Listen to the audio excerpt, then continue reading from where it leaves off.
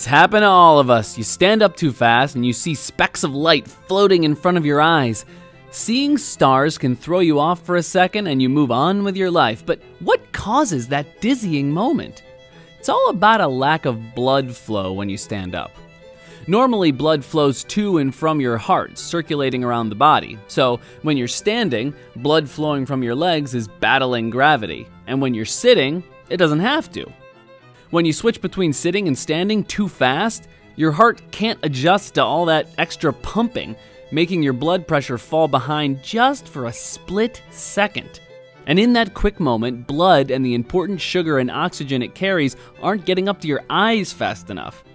That makes the retina, the part of your eye that detects light, start to shoot off signals to the brain without any light actually causing it. But don't worry, it only lasts a moment and it isn't usually a signal of any disease. The stars swirl for just that split second before your heart adjusts to fighting against gravity once again. Men and 2 out of 5 women will be affected by hair loss by the time they're 60. So what causes so many of us to lose our dues, man? Lots of things can spur hair loss, from